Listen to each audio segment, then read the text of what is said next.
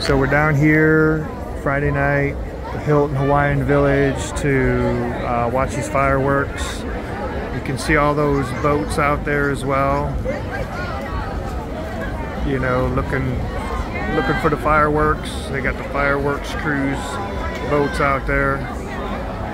You know, you got tens of thousands of people all over, and this is just what's right down here on the beach.